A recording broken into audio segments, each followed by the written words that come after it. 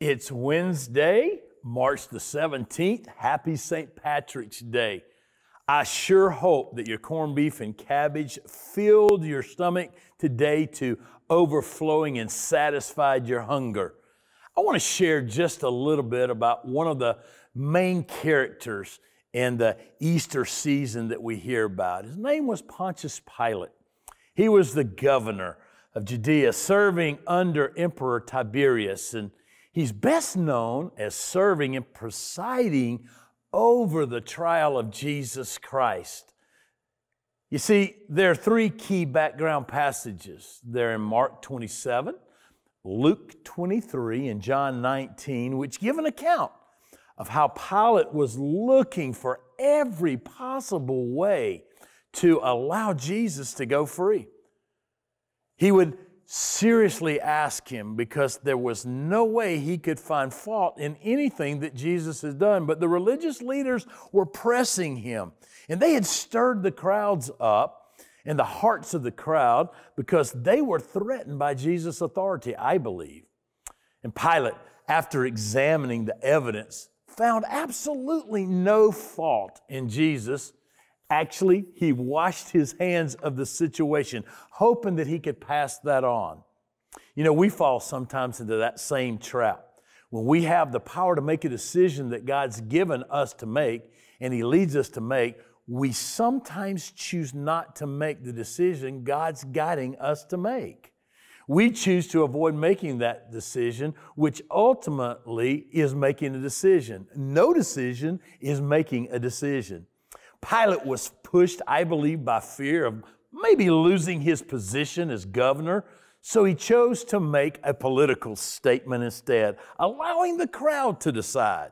Have you ever been in one of those situations where nobody really wanted to make the decision, or they weren't comfortable with the question that was being asked, and they began to say, well, hey, let's just let everybody else decide? Well, Pilate was trying to set Jesus free, and the crowd was going to have no part of it because the religious leaders did not want him to be set free. What did he do? What had he done? He made it a crowd choice. That's what Pilate did. He made it a crowd's choice. And when Pilate asked Jesus the question about having authority, Jesus reminded Pilate that the only authority Pilate has was what God had given him, and that he actually had no authority over Jesus whatsoever, because all of Jesus' authority came directly from his heavenly Father.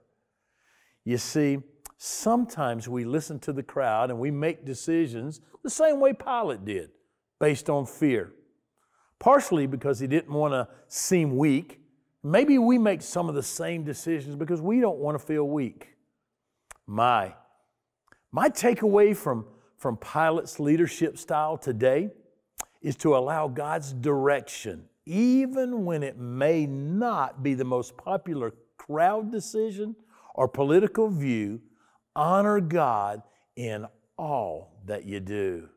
Pontius Pilate skated out, could have been well known as one who loved God, but chose to abandon his position. I trust that you won't do that. I trust that you won't give in to that temptation. I trust in the fact that you will truly trust God with all the decisions that you make, and you will make the decisions that honor Him as His disciple. Have a fantastic Wednesday. Will you join me in prayer? Father, we're coming together, lots of families meeting, lots of fellowship. And Father, we're reminded that sometimes out of fear, sometimes out of selfishness, sometimes out of peer pressure, we make decisions that don't honor You.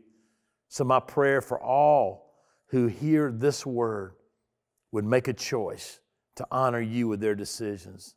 Not to be a Pontius Pilate, not to be more concerned about their position than they are about their relationship with Your Son, Jesus.